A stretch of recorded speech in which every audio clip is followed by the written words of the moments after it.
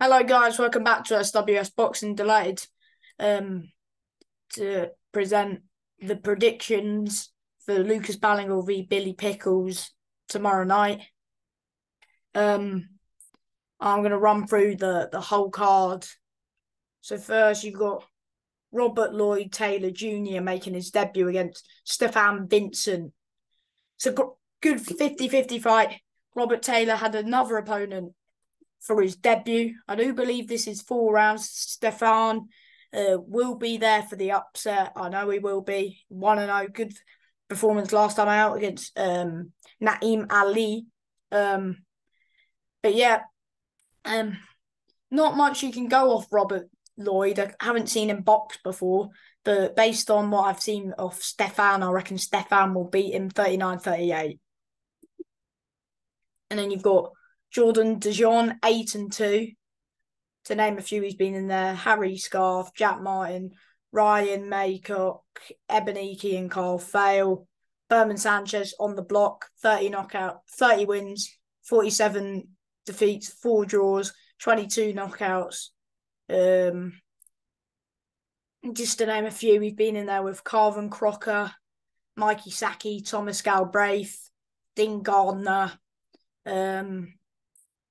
Mark Mason Dickinson, Tyrone King, Brian Collins, Taylor Gregg, Marcus Ellison, Castro, Liam Wiseman, Oliver Lawrence, Gideon Jones.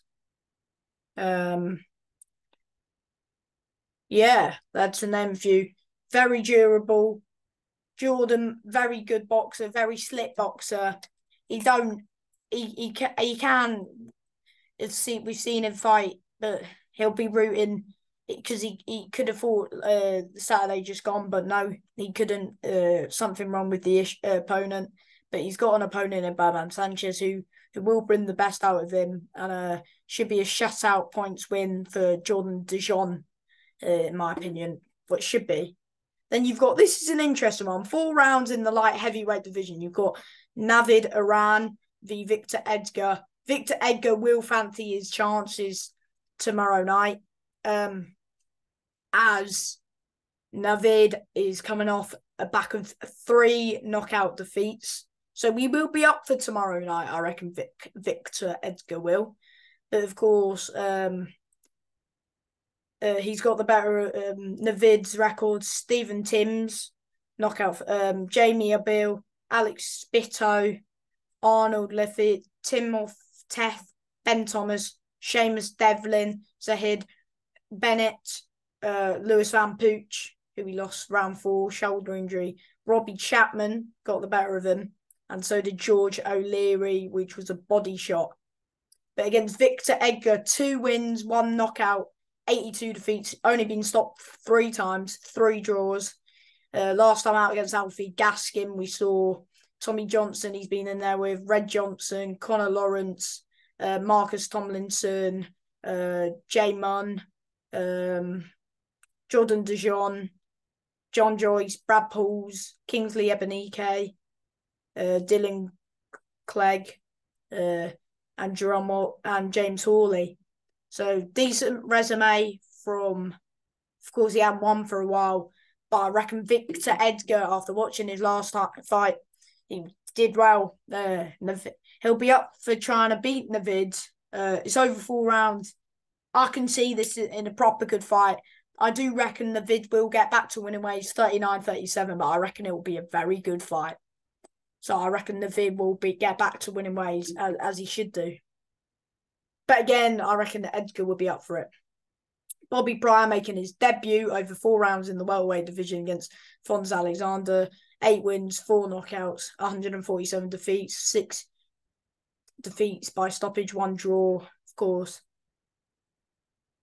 To name a few, Courtney Frimpong, Sajid Abid, Tom James, Ryan Rose, who we did win earlier this year, actually.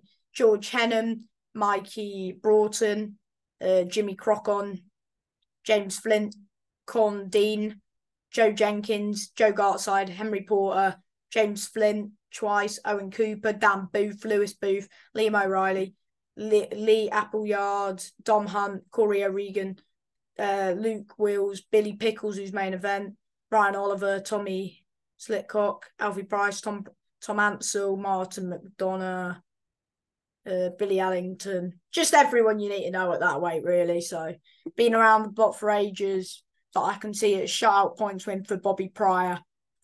And River Boam, haven't heard much about him, but he's making his debut against Robbie Chapman.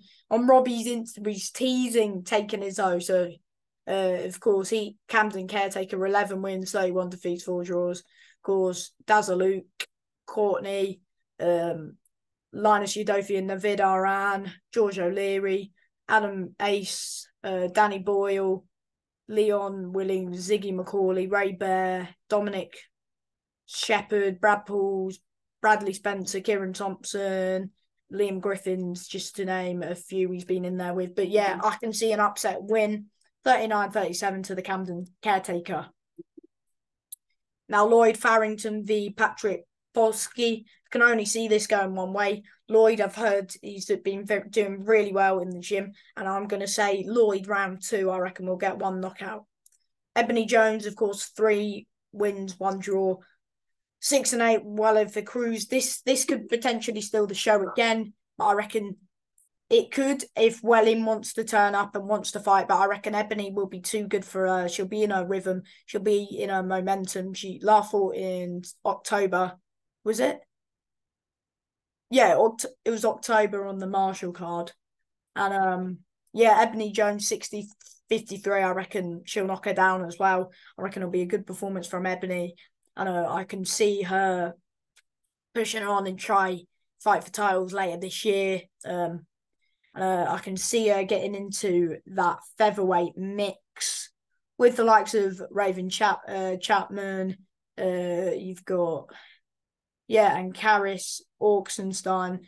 I can see big fights with her, with them. Of course, Katie Smith, debut v. Hala dos Santos. I don't know much about any of these fighters, but I'm just going to go with the home fighter, 60-54.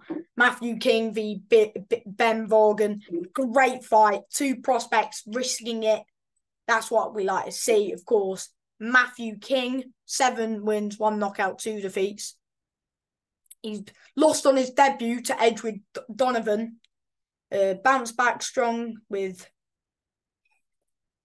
good wins against Petra Alexandra, Dean Wilkinson, Chisang, Carl Turney, Chris Hadaway, Justin Menzie, Charlie Sheldon. Then lost to Konstantin Yazoo for the vacant southern area, but Konstantin is above that level. Matt wasn't at the right weight. He got stopped in round 3, but tough man, Matt, and he said he was fine to continue. Matt's a good fighter, but you've got Ben, who's unbeaten, who was meant to fight for the Midlands title, but Cooper couldn't fight. You've got Gregors, Naeem Ali, Carl Turney, Liam Fox, Valetko, over 6 rounds. This could go either way. I reckon it's going to be 58-56. I reckon the home crowd will, I don't know, Ben Vargan, slip boxer, Matt King trains with Ballingall, McKinson, but Ben trains, I want to sit on the fence because I like them both, but if I have to edge it to one, I'll edge it to the home fighter, home boy. He's got the crowd behind him, and I reckon Matthew Kim will get it over the line, 58-56. Then you've got Lucas Ballingall. This is for the English super lightweight title, 16-2 v. Billy Pickles, 13-0. Of course, winning it last year against Boyd Jones, I would say. Quality performance. That was won pretty much every round. I had 98-92, which one of the judges did. He's lost to Myro Mills as well. He's been a bit up and down. He wants to get himself into that TV picture where I interviewed him when I interviewed him earlier. He wants to get back. He wants to get on that TV. Whether it's he's defending his English title. The winner of this will fight on TV, and I think if Lucas wins this, he'll get his contract with a big promotion and following his brother's footsteps. Billy Pickles, 13-0, 1 knockout. Fought pretty, I was going to say pretty recent, but no, he fought in Feb this year. But yeah, still pretty active. picked up Chris Hadaway, Dale Arrowsmith, and Roston. But yeah, he's coming off a knockout win, so he'll bring that momentum. Lucas Ballingall, bit of a homecoming for him. Very good boxer. Billy Pickles coming from Leeds, wanting to bring that belt back to Leeds. He's got an army coming down. I reckon it'll be battle of crowds as well. They both sell big tickets. But based on what I've watched of both, I reckon Lucas should be too much for Billy. I reckon Billy will take it all. I reckon it will go all the way, but at the end of the day, I reckon come down to experience, and I reckon Lucas will get the job done on unanimous decision. Let me know your thoughts. DM me on Instagram and follow me on Instagram at SWS Boxing. Yeah, let me know your opinions.